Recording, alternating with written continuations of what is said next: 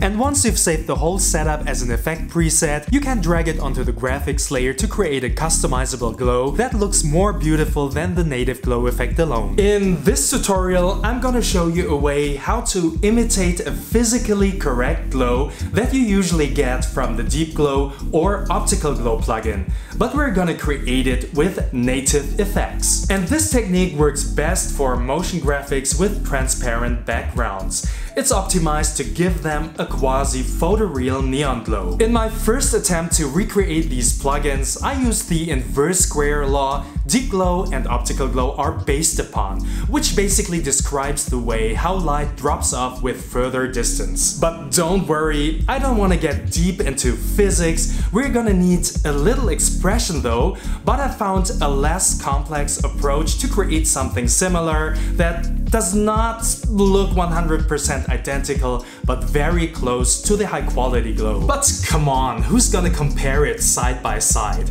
But if you're curious, you can download the preset of the sort of physically based glow for a little tip. But more important to me was the color accuracy, which is quite difficult to preserve in the native glow effect alone. And because we're gonna apply a bunch of effects, another priority for me was to unify them into a single preset that you can easily drag and drop onto the layer with the ability to customize this super glow. Okay, let's glow. That was bad. What I wanted to say was, let's jump right into After Effects. My main composition Super Glow has 4K resolution, 3840 by 2160 pixels, and it's important that you set the project to 16 bits per channel. I've already put a shape layer animation into it, created with my 3D shape layer technique I made a tutorial about a while ago. Before we start, let me show you the plugin we're gonna recreate. I'm gonna apply the Deep Glow effect to the layer and increase the radius and the exposure to make the effect more visible. This looks really beautiful, but because of the video compression of this recording, you might see some color banding here. But in reality, it's a super smooth color gradient. There is also another plugin from Red Giant. It's called VFX Optical Glow, and it basically works the same. Let me increase the amount and the size to create a similar look. Because both plugins have a physically based inverse square falloff, they almost look identical, and also really beautiful. And this is the kind of glow we want to recreate with native effects. Let's keep just one plugin as our visual reference. In the Effect menu or Effects and Presets panel, go to Expression Controls and apply a slider control to the layer. Preset it to 100, duplicate it 3 times, rename the first control to Glow Size, the second one to Glow Fall Off, and the third one to Glow Amount. With these controllers, we later fine-tune the glow, and they are the equivalents of the very basic parameters of Optical Glow.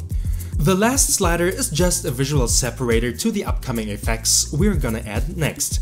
Apply a fast box blur effect and increase iterations to 4, which will make the blur a bit smoother.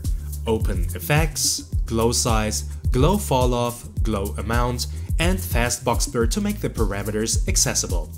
Now grab the property pick whip of Blur Radius and drag it onto the Glow Size slider to let the blur radius be controlled by it. So when you change the Glow Size slider, the blur radius will adopt the same value. The red colored value indicates that an expression has been created that reflects the connection between the two values. In preparation for the next steps, click into the expressions window, move the existing expression into the next line and create a variable GF that stands for Glow Fall Off equals and property pick whip the Glow Fall Off slider, which instantly creates the according expression and saves us a lot of typing. To complete the preparation, add divided by 10 to the expression so we'll have finer steps when we later control this value with a slider. For now, variable GF is not part of the effects calculation, so the blur radius just depends on the glow size value. Let's solo it and increase the composition exposure so we can see the blurred layer a bit better. Now look for the CC composite effect and put it below fast box blur. we can barely see what the CC composite effect actually does. To make it more obvious, switch off RGB only, which also includes the alpha channel of the layer, and set composite original to add. Basically, this effect takes the original layer without the effects and layers it on top of the blurred image. It's nothing else than duplicating the layer with the effects deleted and the blending mode set to add. But let's undo this, because we want to accomplish the same effect within a single layer instead, so we can keep the number of layers minimized. Then duplicate Fastbox Blur and CC Composite and drag them to the bottom of the effect stack. In the expressions window of the duplicated effect, mark the expression for the glow size control reference and expression pick width, the blur radius of the previous Fastbox Blur effect. This way we replace the reference to the glow size slider with a connection to the previous blur radius. At this point, the glow falloff variable comes into use when we add divided by GF to the expression, which makes the value smaller than the blur radius before.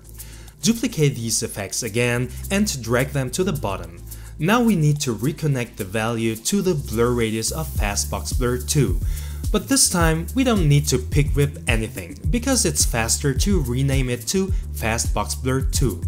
Make sure that it matches the name of the effect, otherwise you'll get an expression error. Let's repeat this procedure by duplicating the bottom pair of effects, drag it to the stack's bottom, then duplicate the new pair again, drag it down, go into the expressions window of Fastbox Blur 4, rename Fastbox Blur 2 to Fastbox Blur 3, go into the expressions window of Fastbox Blur 5 and rename Fastbox Blur 2 to Fastbox Blur 4.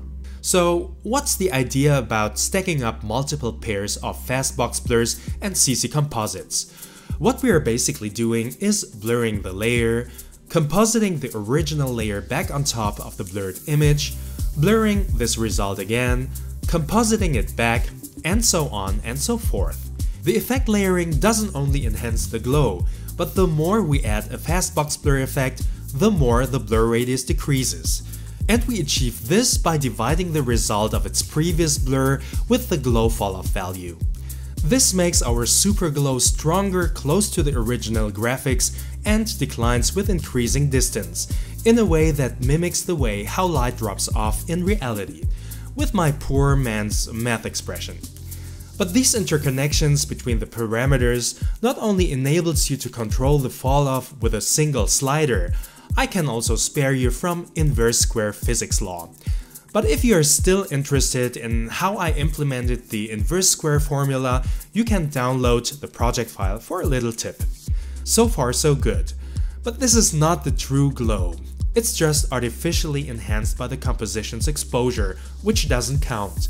So when we reset the exposure, we can see that our super glow is actually not so super compared to optical glow. Let's duplicate the separator first to keep things clean and tidy, add a native glow effect to it, open glow, and connect the glow radius to the glow size slider, again with the help of the property pick whip. Now we have a basic glow enhancement.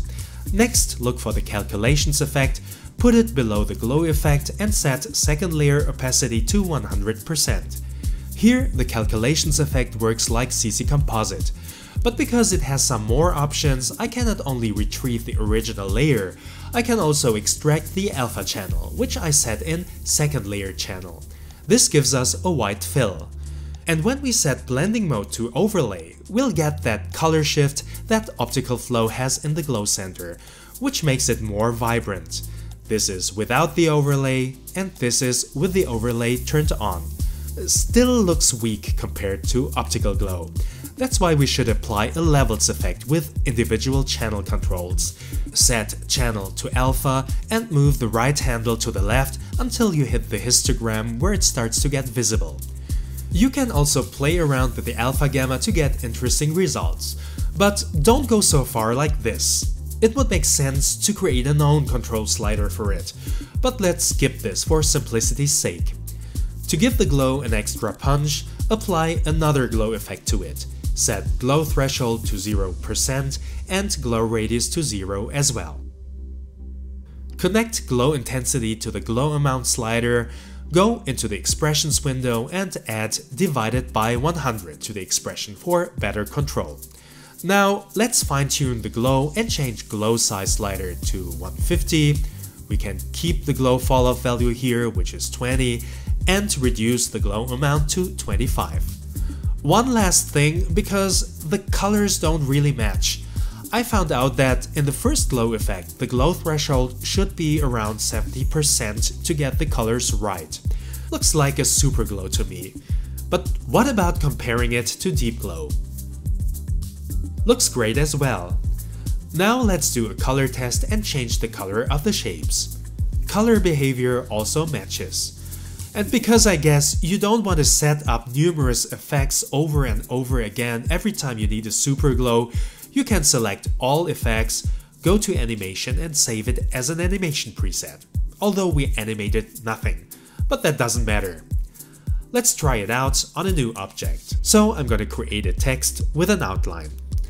You can find your preset under Animation Presets in the User Presets folder. And you just have to drag it onto the layer that adds all the effects needed for the super glow. And because the preset preserves all the expression links, you can also customize your glow.